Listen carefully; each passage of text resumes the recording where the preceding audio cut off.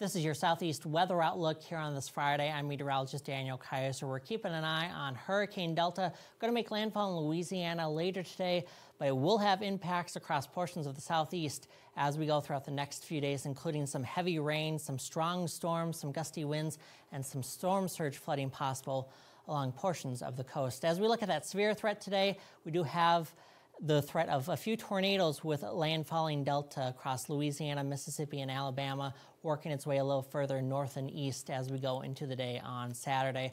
So this is Delta making landfall again later today in Louisiana, but then we will see some heavy rain, especially across portions of Mississippi, Alabama, into Tennessee as we work our way into the weekend across the region, with Memphis, Nashville, Birmingham down towards Mobile potentially seeing at least 1 to 2 inches of rain, and we do have some flash flood watches in place.